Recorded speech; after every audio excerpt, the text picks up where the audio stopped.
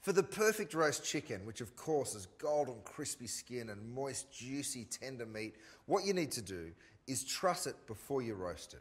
I've got my chicken here, I'm going to show you how to do it. Get yourself a nice big long piece of string. I'd much rather it was too long than too short. So just cut that and lay it straight across your board, just like that. Pick up your chicken. Now, a lot of people will tell you to tuck the wings in, like this one has just been tucked.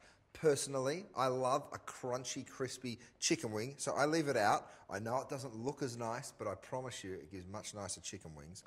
Then what I do is just take that string up underneath those chicken wings, pull it back towards yourself, and just cross your string over like that and go underneath the drumsticks, okay? So sit the drumsticks up on top.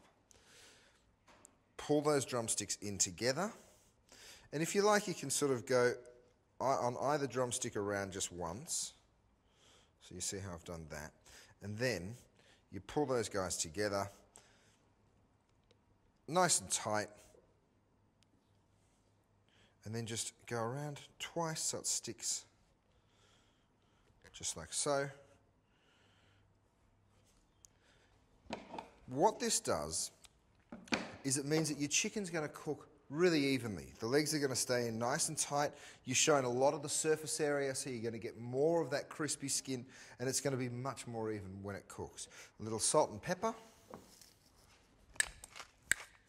olive oil, and then it goes straight into your roasting pan, over your veggies, into the oven, nice and hot, about 180 degrees for somewhere around an hour, depending on the size of your chook.